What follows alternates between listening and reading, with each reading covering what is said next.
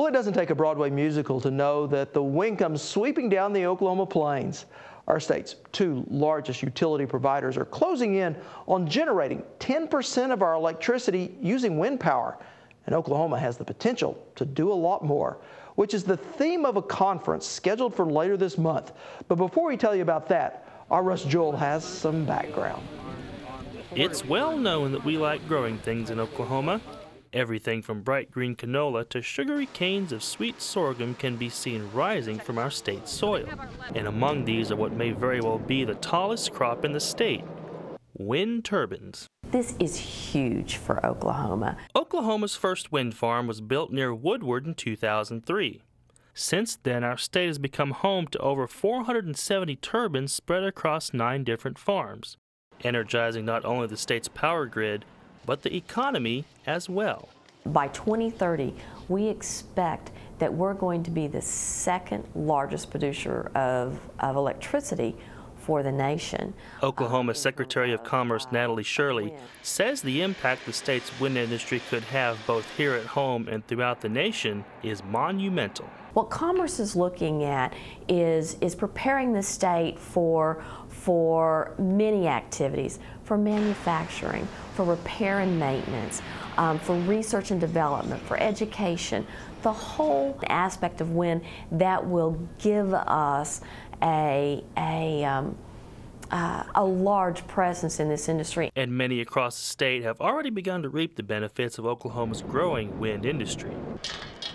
Leslie Crawl is a farmer just outside of Weatherford and says he reaps many benefits from the 2 turbines recently installed on his property. We have an annual lease payment that they rent, and they pay us a fee every year for the rights to have the wind towers on our farms. It really hasn't changed our farming any at all because the blades are so high up.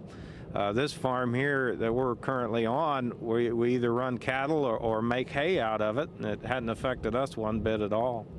And though they may have little impact on Crawl's farming, he still can't be helped but to be awestruck by these towering structures. I've never been on top of one, and I don't know as I would even do it if I had the opportunity, but I know there's a lot of people that work every day climbing up and down these towers. You can have some kind of idea how many turbines we're going to have in the United States. And many of those people can be found right here in Oklahoma. Greg Adams is an instructor for the Wind Technician Training Program at High Plains Technology Center in Woodward, where he's busy bringing up a new generation of workers to support the wind revolution. If the industry progresses like it's anywhere near forecasted, we need trained personnel to operate these wind farms. Climb the towers, check the oil, check the computers, make sure everything's operating right. These are very, very expensive machines. Maintenance is a very, very important aspect of it. And Adams says the demand for workers will only go up as Oklahoma's wind capacity increases. Our need for personnel is going to be directly proportional to the amount of wind turbines that we actually have built.